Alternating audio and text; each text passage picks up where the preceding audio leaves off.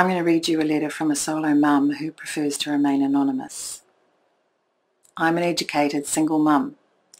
After taking time out of my career to raise my 2 kids, I've been trying really hard to get back into the workforce. Hasn't been easy.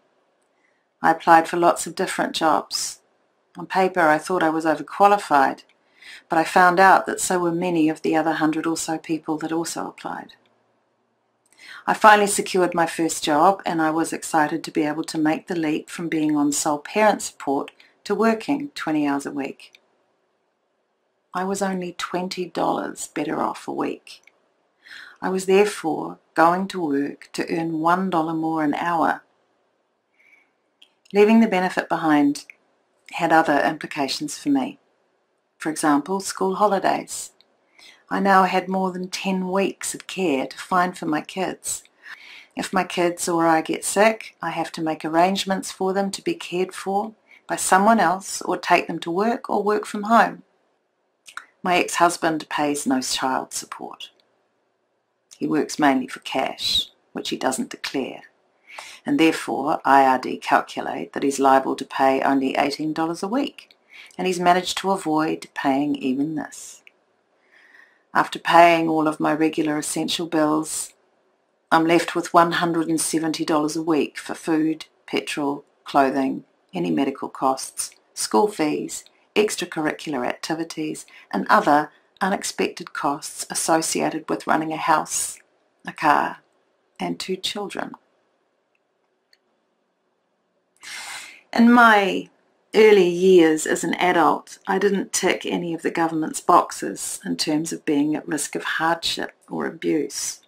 Yet I was trapped in an abusive relationship with a man who used the threat of not seeing my kids again to keep me there year after year. I've escaped living with him, but the psychological abuse continues towards me and my kids. He uses the threat of making us homeless to continue his patterns of power and control. I'm trying to secure my own mortgage to the property to keep my kids in their home.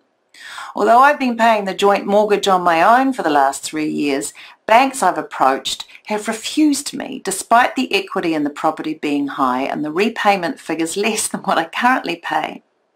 They've told me that I simply don't earn enough money despite my being able to demonstrate that I've been servicing a mortgage with higher monthly repayments on my own for the last 3 years. The risk to the bank is low, as the equity would be more than 30%. If I were forced to try and find a rental, I would be paying more than I do currently on a mortgage, and the rental market offers no surety of tenure for me or my kids, with housing conditions likely to get even worse. I am one of the growing number of single mums who find themselves caring for their children on their own, juggling the demands of work with the demands of our offspring in order to stay afloat. I've become proficient at this juggling act through necessity, not choice.